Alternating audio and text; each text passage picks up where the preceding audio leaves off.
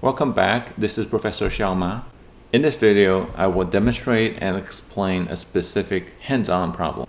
Now keep in mind that in demonstrating the hands-on problem, I will use an example dataset, which is default 1. When you do the homework, the dataset is different, so make sure that you adapt the code to work with the homework.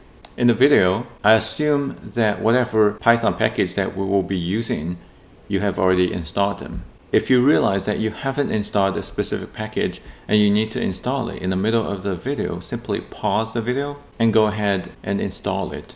Install the Python package by following the tutorials that I uploaded. Now let's get started. For this demo, I'm still using the default 1 dataset as is used in many of the other homework videos. To perform train test split and conduct hypothesis testing, you will need the following packages. Before I split the data into train and test, I will first separate the x and y variables. So here it is. I extract all the x columns and assign it to x, and y is straightforward, it's the target variable. In separating the x and y, make sure that you exclude ID column, which is typically not included as one of the input variable. It's simply for using merging and identifying the cases. And also don't forget to exclude the target variable from the X dataset. Now let's run this. Then I'm ready to conduct the split. In splitting the train and test sets, I'm providing two datasets, X and Y, to the train test split function. And the function will first split X into the train and test and split Y into train and test. So I will get 4 output here. And make sure that the ordering of the names of the dataset is correct, because X is provided first. I will get first 2X dataset, and Y is provided second. I will get 2Y dataset. I'm specifying the test size to be 0.4, which means 40% of the cases will be allocated to the test set. Now make sure that you use the random state variable defined up front and specify the shuffle argument to be true. Now let's run this. It's always a good idea to conduct sanity check, and here I'm simply going to print the dimensions of these 4 sets. There are 600 cases in the train set, both X train and Y train. There are 400 cases in the test sets, both X test and Y test. Now I'm ready to conduct the hypothesis testing. The hypothesis testing is used to make sure that the train and test sets are structurally similar, the X variables and the Y variables. I will demonstrate how to conduct z-tests for equal proportions of categorical variable labels. And I will use the target variable for demonstration. The target variable is a binary variable, which is a special categorical variable. It has only 2 discrete labels. Currently, the target variable target is coded as a flag variable. It has 2 values, 0 and 1. And a value of 1 means that the customer defaulted the account. Now let's talk about these codes. I'm using the value counts method of the series to get the count of cases for each of the labels of the target variable. And because I want a count of y equal 1 cases for the target variable, I'm selecting the label of 1 to get the count. And I do the same thing for the test.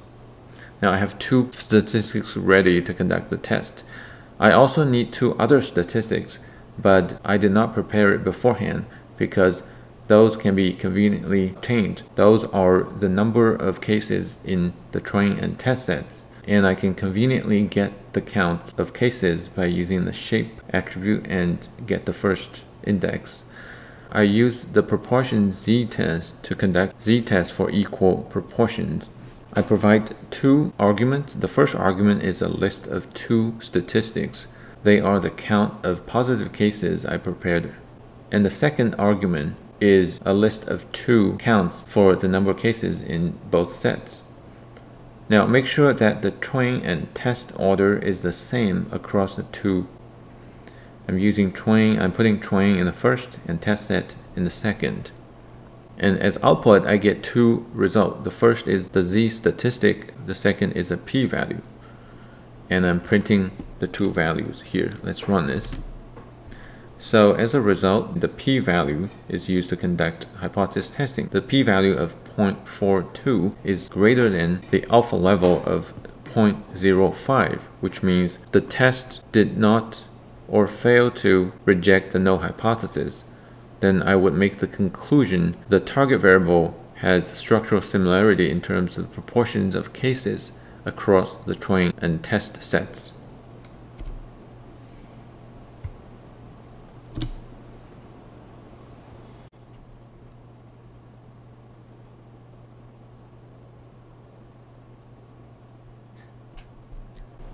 Because I only need the p-value to conduct the hypothesis testing, I only save the p-value as the output and discarded the other two output.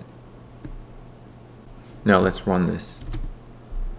So here I printed out the columns for which I conducted the t-test for equal means, and these are the p-value of the hypothesis testing, each of the column between the train and test set.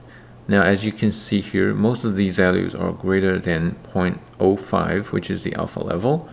The only exception is this result, which is for column statement _ 3. So of all of the tests, t-test for equal means rejected the null hypothesis only for this column, statement _ 3. So overall, the majority of the columns have the equal means across the train and test sets. So I conclude that overall, the train test split is successful. It created two structurally very similar data sets. So that's it for the demonstration. I hope you enjoyed the video. See you next time.